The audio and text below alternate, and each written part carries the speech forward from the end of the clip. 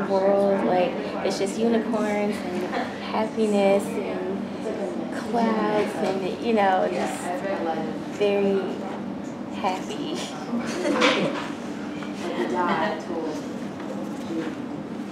Alright guys, so I think we're going to come back together now. Hope you guys got a chance to discuss all the pictures. So I'm just going to show each section of the pictures on here so that we can all see while each group talks about them. So which group got the packet that had the 1 on it? Okay, so you guys will go first. So let's see here. So it looks like that's the first picture that appears in the book. So you guys want to just kind of talk about the meaning of it, or like what was going on during the time that it appeared in the book? They talk about how that's the first picture that's shown, and then the writing says, like, I like to draw because it makes me feel like I can talk to the world and they'll actually listen to me. And he talks about how he feels important when he has a pen in his hand. So it kind of just shows that the way he draws is to get attention because he doesn't feel like he can get it any other way. So it kind of just identifies him as an artist. Yeah, and I mean, I really liked being able to see the main characters. So, like, who thought that the pictures resemble like how they imagined him to look? Like, did the pictures kind of resemble the way you imagined him to look? Yeah, same with me. I really liked that. Okay, so the next picture looks like it's of his parents. So anything that kind of stood out to you about that one? Were they kind of how you expected them to look? Well, in that one, it's pretty much like the alternate time of what it really comes down to what if, right? Like, what if we would have been born a different way with more privileges and they would have been that? So I think that he made it very clear to how they were supposed to look or be. And I imagine that they do look like that, just without, you know, all the fancy hat and, you know. Yeah, so this is how he thinks they would look if things had went right in their life. So, yeah, I think that's a very good illustration of that. And then, so here's this one. So do you guys kind of remember what was going on during the time of this picture? This was from the powwow that him and Rowdy went to. They called some of the dancers the chicken dancers, and they thought that they were entertaining. Yeah, it looks pretty entertaining, right? Okay. And then this one is kind of strange. Do you know the meaning of that one? This one was shown after he got beat up by those 3 triplet guys. And then, like, Rowdy was asking him if they hit him in his head and stuff like that. And he was just trying to convince him that he's fine and stuff. And, yeah. Here's the second page. And then, is there any other picture that you feel really contributed to the plot? Any other pictures you want to bring up? His sister was really important to him, so I think. And he talks about how she looks really tough and just kind of shows that he looked up to her. Yeah. Okay, good. So we'll move on to the next group then. So which group had the 2 on their packet? You guys? Okay. So is there any picture you kind of want to start with? Any significant part 2? I guess the first one, when he's talking to Mr. P, because that's pretty significant. It's what it's the reason why he decided to go to a different school. And we were just talking about like how in that moment Mr. P was the one that was opening up to him and confiding in him. And so it's like a role reversal where the teacher was like confiding in the student, And I think that is what got his attention and really allowed him to like receive what Mr. P was saying, because he was confiding. Yeah.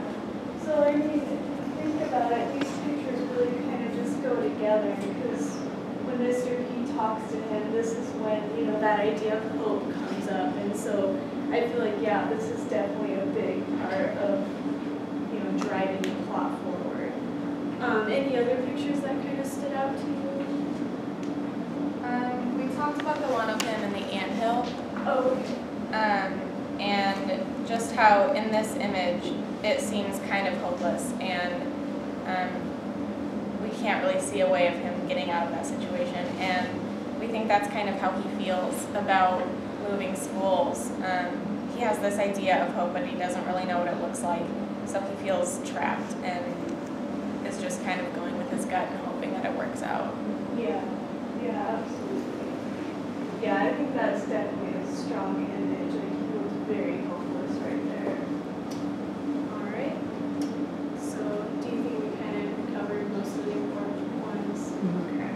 So we'll move on. So who had number 3? You guys? Okay. So any particular cartoon you want to start with?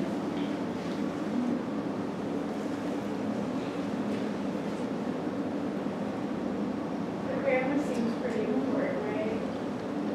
Yeah, I think it was interesting, the illustration of the grandma, just because I feel like a lot of his description of her was just like how much he, like how great he thought she was and like all of her like characteristics, but it didn't really talk about what she looks like visually, and so I think this was kind of a cool way to bring that to the reader.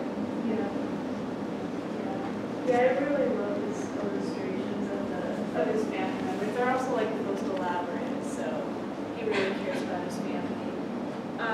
Any other cartoons that kind of struck out at you?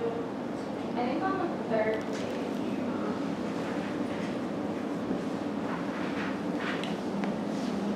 the like superhero one, Oh, like okay. he drew of like him and Robbie. I Yeah. think because like Robbie like hated him at the time, and so he still had hope in that friendship and like believed that they were still a super duo.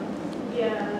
Yeah, and I think that was also a really sad time in the story, since we were talking about that earlier. I mean, like Rowdy just hated him after he left, and even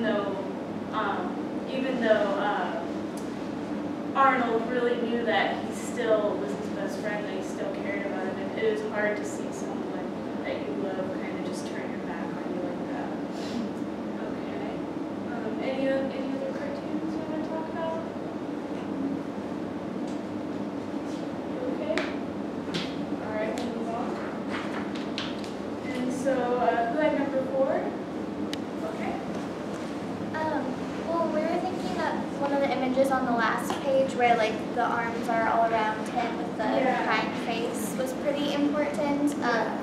That was when they had the wake for his grandma there.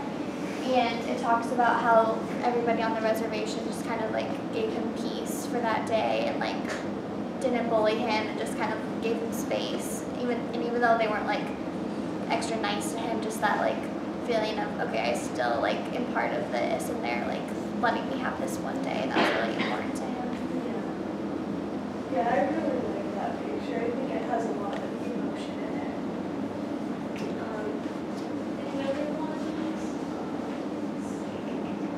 Do you know who that is?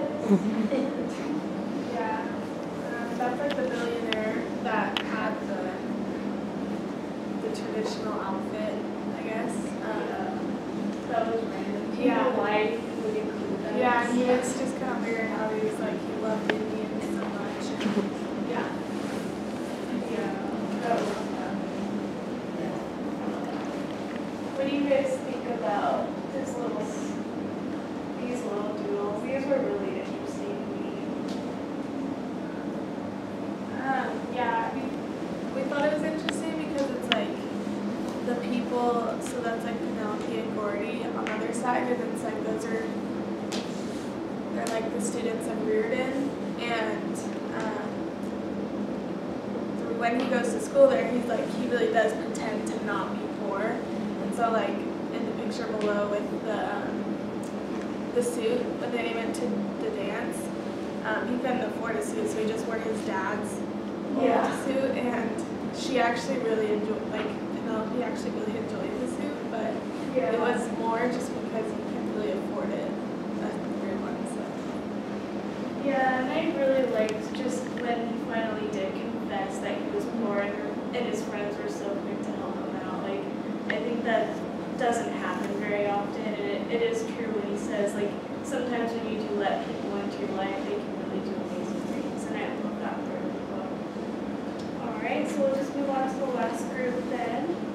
So what, you guys ready? Yeah, okay. So, any particular one you want to start with? Third page. Second, sorry, second. Oh, okay.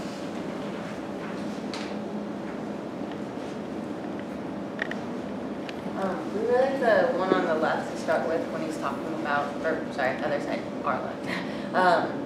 When he's talking about all the real reasons that he misses school, and it's kind of like, as like his teachers only see that he's missing school, and they kind of just assume that he's skipping or whatever. But in the other boxes, he has just all of these really heavy burdens that like someone that age kind of shouldn't have to deal with on a daily basis. But you know, he's deals with a lot of death. He can't find a ride to school very much. He doesn't have hardly any money, and his mom's always leaning on him because of all these deaths, and his dad's always